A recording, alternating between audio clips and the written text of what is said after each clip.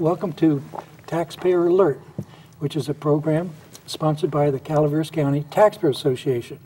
I'm its president, and I'll be your moderator at this session. And our special guest, is Eric Eisenhammer with the Howard Jarvis Taxpayer Association. How you do? Doing good. Welcome. Thank you for inviting me. Yeah, well, this is exciting because we've been active in supporting Prop 13. And tell me, Eric, a little bit about your background. Why did you get interested in this kind of stuff? Well, you know, first of all, thank you for supporting Prop 13. It's an amazing thing that it's been around as long as it has, 35 years or more now. Me personally, I got involved in politics back in college.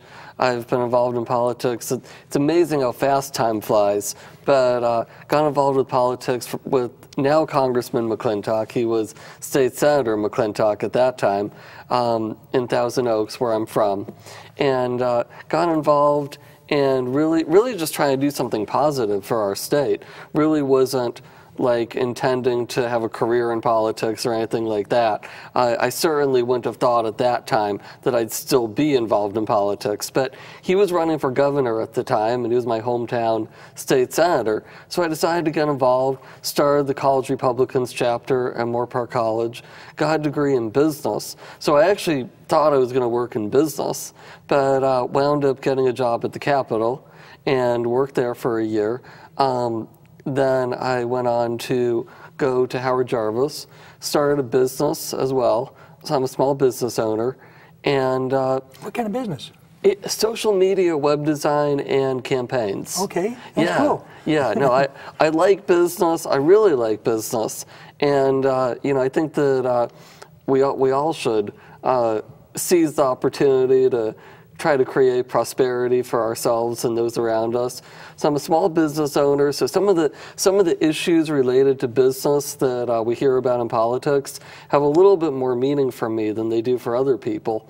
And also along the way, I earned a master's in public policy and administration. Wow, that's quite a bit. Do you have a family? No, not yet. Okay. Yeah, you know, I've been busy doing all that other stuff, but okay. You know, I think it's probably just about time. Well, yeah, I guess it doesn't really make any difference at what point you start. The main thing is once you start, you want to stick with it. Right. Yeah, absolutely. You know, until death do you part, and I believe even then you don't part. Right. Now, on the Proposition 13, what are the benefits of the Prop 13 and Howard Jarvis Taxpayer Association? What's in it for property owner? Yeah, you know, well, first of all, Prop 13 was passed in 1978, and when it was passed, people's property taxes were increasing out of control. People, especially senior citizens, people on fixed incomes, were literally losing their homes because they couldn't pay their property taxes. Prop 13 lowered them quite a bit, 57%. Put them at a reasonable rate, and then controlled the amount that they can go up. So all of us, whether you had a property in 1978 and still have it, or whether you're like me and you're a younger guy and you bought a house, you're protected by Prop 13. Because I bought my house, my property taxes can only go up no more than 2% a year, and that's because of Prop 13.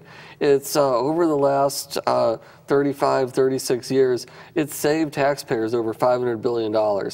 And wow. Howard Jarvis, the organization, their work, including Prop 13 and including other propositions, other work in the legislature, they've saved the average family of four $57,000. I think there's another proposition, 218. Isn't that also done by the Howard Jarvis? Prop 218 was, yeah, one that basically strengthened Prop 13 back sometime in the 90s. And there's other things like efforts that Howard Jarvis has stopped. Like one of the first things that I worked on when I went there was No on 1A, which was a massive multi-billion-dollar tax increase. They actually, they like to be deceptive. So they were telling people it was a spending cap. And they weren't mentioning there was billions and billions of dollars in tax increases. So I had the opportunity to work on that. Really proud of that because we defeated it by almost 2-to-1 margin. Wow. Wow, that's really good news for the taxpayer. Absolutely. One of the what are some of the negative economic things about the economic climate in California? What's happening with that, and can that be turned around, and how bad is it? It absolutely can be turned around. We have the 5th highest unemployment in America. We've got the highest sales tax, highest gas tax, highest corporate tax in the West, highest income tax, all statistics from the Tax Foundation. And even though our property taxes are reasonable because of Prop 13, they're not the worst in the nation. They're 19th highest. So it isn't like we're making out like bandits. It isn't like property taxes are low. They're just reasonable. So overall, it's pretty bad. There's an annual survey of CEOs by CEO Magazine, and they consistently rank California worst in the nation to do business. Business owners are packing up and they're going to other states where taxes are lower and where the regulatory climate. I mean, anybody that has ever had the opportunity to deal with the California Air Resources Board knows how harsh our regulatory climate is. So people are packing up, people that are business owners, and they're going and they're creating those jobs other places. And that's why we've got the 5th highest unemployment in America. However, the silver lining to that, as Tom McClintock always says, is that these problems that we face weren't created by an act of God. They were created by acts of government. So if government could get us into this situation, better policy could get us out of it. All right. So in this case, it looks like the people went directly to the Constitution and kind of handcuffed the legislature in some ways to prevent them from hurting us more. But the only people they saved were the property owners, not the people paying income tax.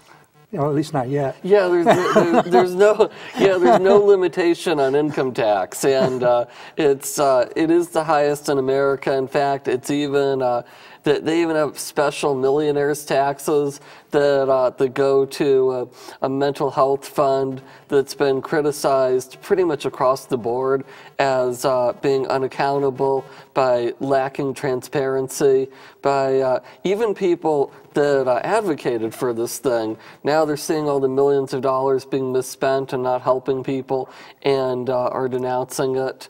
But yeah, you're absolutely right. There's no constitutional protection in place on income tax, so that is what it is. Well, I guess we have to live with it for now. Yeah. The main thing is we got the communication that we're doing now, where people are not afraid about discussing it and discussing some reform to get more limited government, and that seems to be so important. One of the government bureaus in California that seems to be doing more harm than good is the Department of Water Resources. We have a tremendous problem with water, and it seems like it's decades ago they started to plan for scarcity. Mm-hmm. Well, if you plan for scarcity, and you plan for scarcity, you shouldn't be surprised if you achieve it. Well, so now we've achieved it. and think about this. I believe it's been decades since we built any dams. Oh, you know. And the population over the last 20 or 30 years has doubled. Right. So what do you expect to happen when you don't build any water storage and you've got a population that's expanding and expanding? Government, one of the things the government should do, I believe, is create the conditions by which prosperity can happen, right, by which people can prosper and the economy can flourish. Right. And we haven't built any refineries, we haven't built any dams, and then we're surprised when gas prices spike, we're surprised when we don't have any water, and it really shouldn't be a surprise, because the creation of infrastructure, you look at back in the day in the West, when the West was one, well, you know, the growth along the West occurred along where they put the rail routes. Right. So when you build infrastructure, like when you built the highways back in the 60s, That's where the modern suburbs came from. That's where the American dream came from. Those suburbs sprouted alongside those highway routes. Yeah. So it's one of government's most essential functions to create those conditions so that people can be entrepreneurs, people can prosper, people can have the resources and the infrastructure that they need so that we can have the economic conditions of the 21st century. You know, that seems to be, you seem to hit the nail on the head of the major conflict, ideological conflict going on today. There seems to be two schools of thought, and there are good people on both sides. One school of thought is, well, we need to have planning by the collective. We need to have people together that would plan what their community should be and what the future should be, and even what the state should be. It should be directed by government, using the collective process of getting indications of what people want, and then seeing about government bringing that about. The other view is that there's a real conflict between collective power and individual rights, and our Constitution is based on individual rights to life, liberty, and property. Even though the Declaration of Independence says pursuit of happiness, the original draft was property. They couldn't use that at that time because of the tremendous turmoil and furor over the slave trade. And so you couldn't put property in the Declaration. They say, oh, you want to own people. Well, anyway, so here we have over and over again the same thing played over again. And it seems like what you're talking about, we need to have the market determine how things are to be, not the government, and certainly not a committee.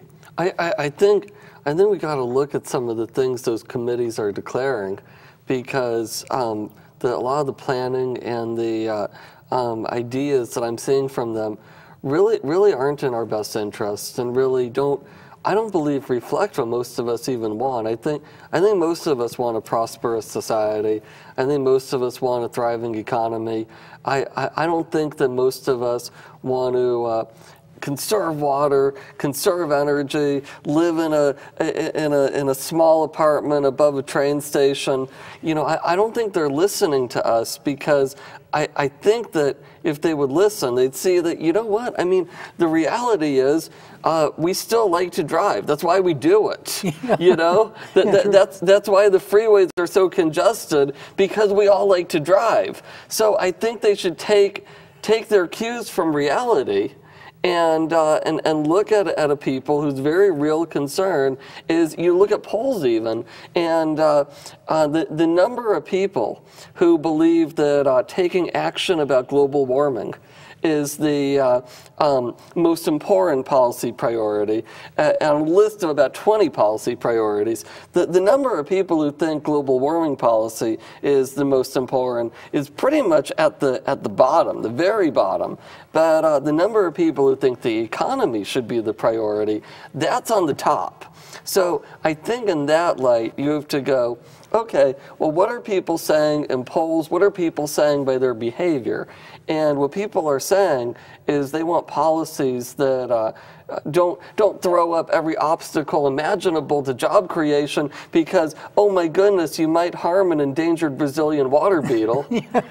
What they want is policies to create jobs. You know, you touched on one thing that's really important now, is this global warming scare. Since 1998, the scientists who record the evidence has shown it's been flat. There's been no global warming. So a few years after that, the leaders of the scare movement changed it from global warming to climate change. The reason why they did that, because they knew there wasn't any more global warming, and we may be going the other direction, which would be a real concern. Yeah, it's really interesting when you look at all of that. And one of the things that is really important that people realize is there's intelligent people on of a number of perspectives on global warming and climate change, But the reality is that even if California went back to the Stone Age, even if we just said, no, we're not going to use any oil and gas, we're just going to live in caves, we're not going to do anything that creates any kind of emissions whatsoever, it would have a minuscule impact on the world's greenhouse gas emissions. So I think that we need to be realistic about, well, how much economic harm do we want to do? How much do we want to harm inner city communities? How many jobs do we want to kill? How much do we want to drive away the manufacturing sector, which creates the best jobs with the 40-hour work weeks and the benefits? Right. How much do we want to destroy our economy just so that we can make what really amounts to a philosophical statement, like a fashion statement, because it doesn't do anything. Yeah, it may be possible that that CO2 is a tremendous benefit to the planet, and especially to plant life. And it may be, since CO2 increases follow global warming, as shown by the ice core samples, that apparently CO2 doesn't cause global warming. Wow, and now we have all this legislation, billions and billions of dollars, and a stranglehold on our economy under the theory that looks like is false. It absolutely could be. And one of the things that most concerns me when I listen to our policymakers is it really seems like they don't understand, or they just don't care about the impacts their policies have on business and have on jobs. But in fact, one of the ways that they're harming business and harming jobs that directly related to Prop 13 is their proposal for a so-called split roll. And you know, what that is very much like some of the negative regulations we see from the Air Resources Board. It's a proposal that would eliminate Prop 13 for businesses, eliminate Prop 13 for job creators. You know, you take a person like me where, you know, I do a number of things. I've got my hand in more than one thing. One of them's Howard Jarvis, but then, you know, I've got an IT company too. And I think, like any young business owner, I'd like to rent some space eventually for that business.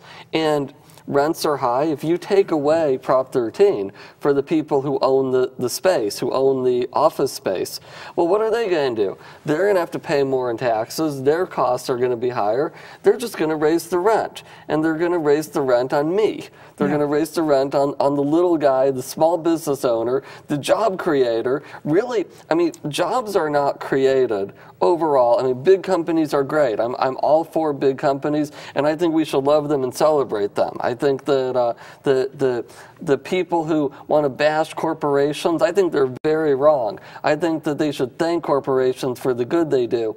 And in fact, a lot of small business owners are corporations too. However, the real engine of growth in our economy is the small business owners.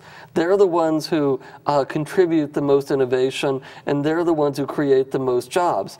And what this will do, if they really do a split roll, is it'll hurt the small business owners even more. It'll hurt minority-owned businesses. It'll hurt women-owned businesses. And the cost to our economy was estimated by Pepperdine University, $70 billion over 5 years if they do that, would be the economic harm. About 300,000 jobs. And that's in California only. That's California, yeah. That's elimination of Prop 13 for business owners, and that's one thing on the agenda of the far left who don't like Prop 13. And they've been saying this for a while. It's not new, but it does have a new push behind it now. There's a group of people in San Francisco, and they're going around and they're telling local cities like Berkeley, not surprisingly, to pass resolutions saying that they don't like Prop 13 and they want to raise taxes on job creators. You know, it blows my mind that anybody would want to raise taxes on job creators. You know what I think they should do? I think they should have a celebration for job creators. I think they should have a Job Creators Day, Day of Appreciation. But would be cool. Would that be? Yeah. You know, a We'd festival. vote for that. You know, but no, what they they want to do is raise taxes on job creators, and they're going around to sympathetic city councils and people like that, school boards, county boards of supervisors, and they're encouraging them to pass resolutions to raise taxes on businesses and eliminate Prop 13 for businesses. And I actually serve in the outreach part of the Howard Jarvis Taxpayers Association. So my title is Director of Grassroots Operations. I'm kind of an outreach guy. And this is my idea, and I'm real proud of it, that we're now promoting the idea that local cities, counties, and it doesn't. So far, it's always been cities, but it doesn't have to be a city. It could be a mosquito abatement district. It could be a water board. It could be anything you want. It could be you and your buddies and get together in your living room and do it. We're trying to encourage people to pass resolutions in support of Prop 13. We've got that on the website, hjta.org, under Taxpayer Action Tools. You can go, you can take it to your city council, take it to your board of supervisors, and you can say, hey, check this out. We should do a resolution saying that we appreciate Prop 13, and we appreciate tax limitation, and we appreciate our economy. I mean, wouldn't that be great? Yeah. Well, our Calaveras County Taxpayer Association took you serious, and we you did. Thank you for that. We download your proposition. We made a few editorial changes, and our assessor made some changes that she thought would be good, and we took it to the Board of Supervisors, and we read it during the public portion of the Board of Supervisors, where you can talk for 5 minutes. And then we gave copies to them. We asked them to put it on the agenda. Well, we didn't hear a peep back for a long time, weeks and weeks, a couple months, not a peep. And so we sent emails to the supervisors inquiring about this. And finally, we got a response from the chairman of the board, and she said that she was going to have it on the agenda to be discussed during the correspondence portion of the meeting, which is at the very end of the meeting. This is after the media's already left. People are tired. They want to go home. Right. You know, I mean, I've been to enough meetings that I know at the end, somebody starts to talk, you're like, please stop talking, I'm hungry. You know? Well, I think there were 2 or 3 people in the audience when they got to that part of the that part of the agenda, and the chairman did as she followed her word. She said that if there was a majority who would support putting it on the agenda, she'd be part of that majority. But if there wasn't, she's voting against it. And sure enough, we had 2 that would vote for it, and not the 3rd one. We lost. And so basically, we lost 4 to 1. But we did have 1 supervisor that thought Prop 13 was a good idea and thought it should be on the agenda, and so we're really grateful for that. But even so, that this occurred almost in the middle of the night with no one knowing about it. We're going to do a news release about it and simply explain what we're trying to do and encourage people to read our resolution to see if they would want to have it, discussed by the board. And so we're not going to give up. We're still going to try. Well, that's great, and we're up to right now 10 cities have passed resolutions in support of Prop 13. But no counties yet. No counties yet. Not yet. But some okay. of the cities are pretty big. I mean, like Irvine's one. Yeah.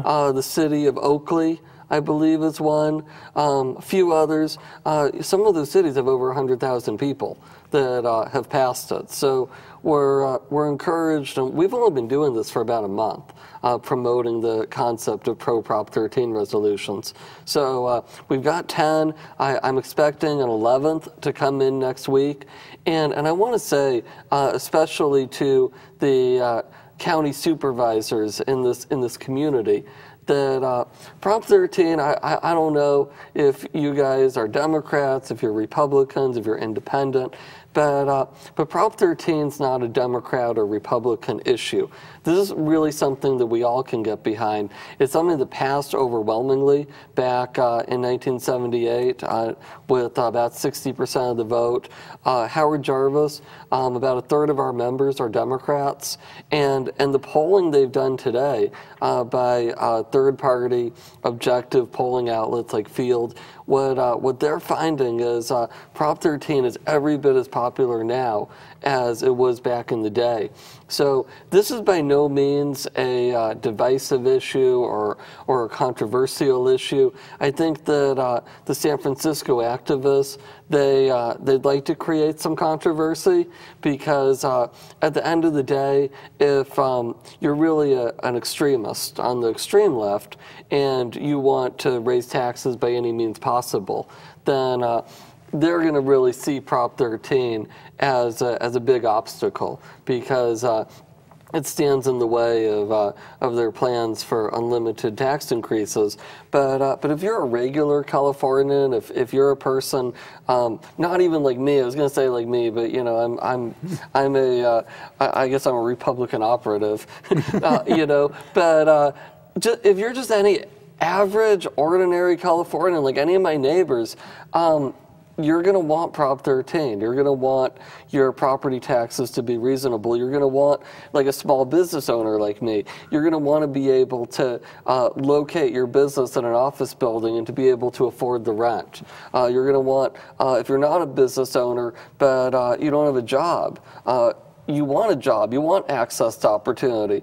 If you've got a job but it doesn't give you full-time hours, that's a huge problem right now. Yeah. I know so many people, so many friends who have jobs but they don't have full-time jobs. That's they don't have benefits. Obamacare, the employer can't hire anybody full-time without paying a big penalty. That's one reason, but you know what? Here in California, the fastest growing sector is the retail sector, and that's good, honest work. Any job is better than no job, but the reality is a lot of retail jobs have variable hours.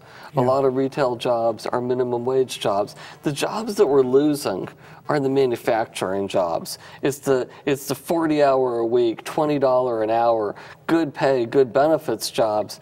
And we need to create, you talk about civil rights, you talk about the American dream, it's all about access to opportunity. And you can't have access to opportunity without creating the conditions where job creators can succeed. I understand that. Now, what is the website for the Howard Jarvis Taxpayer Association? It's HJTA.org. There's a email sign up there where people can receive valuable information into their inboxes, and I would encourage everybody to go there. I actually update the news on there. It's go there, you'll have a great time, and sign up for the email updates. It'll enrich your life and help you exercise your rights as a citizen. Well, that's great. Well, we also have another website, and this is CalaverasTaxpayers.org. CalaverasTaxpayers.org has a lot of interesting things, and we seem to get involved in everything. But the most important thing we're trying to do is protect your freedoms and keep taxes low. We want to thank you for watching, and we hope to see you again. This is Al Segalla for the Calaveras County Taxpayer Association.